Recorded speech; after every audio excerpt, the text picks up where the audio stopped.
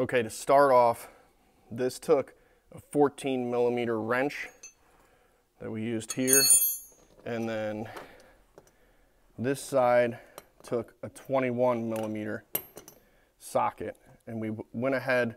It said to lay this down. I just had a buddy kind of tilt mine up. I was able to put it in and then tighten these two down. Then we can come up here to where we're going to put the hose handle on, and these just took a 13mm socket. Okay, so now we think we have a home. We'll see how it goes once the shop gets rearranged this winter, but for the 27-gallon Fortress air compressor. But to get this thing broken in, first things we want to do is we want to come over and make sure we're on the off switch here, make sure that it is unplugged. And what we're going to do is we're going to open up the drainage valve here. Now we want to make sure it's fully open. Now once we do that, we can come up here, plug in our unit, and then we're going to go ahead and we're going to turn this on. And we're going to let this run for 30 minutes with that drainage valve open. It's going to start leaking air out. That's what you want to do.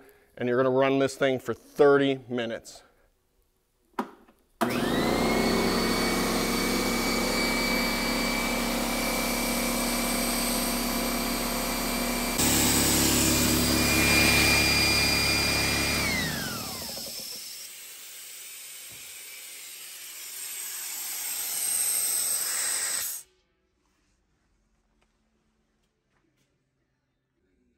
So it's 11:14, and we're going to see how long it takes for this tank to fully pressurize being empty. So we're going to go ahead and kick her on. You can see it's reading at 0.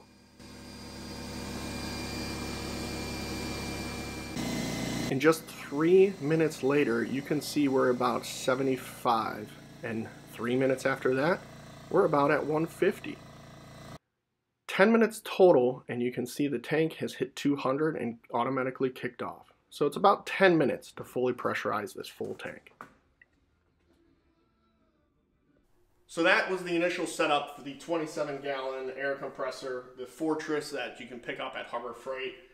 I really don't need one this big, but the price was just right. I couldn't pass up, and I've heard really good things about these units. So my idea is I'm going to go ahead and I'm going to put up some of the regulators and stuff and run some piping into that, and then pipe it over to the other side where I work on my cars, and I can use my air tools on that over there, as well as then still have a quick connect here so I can run nailers on my assembly table or when I'm putting things together, and use those different air tools as needed.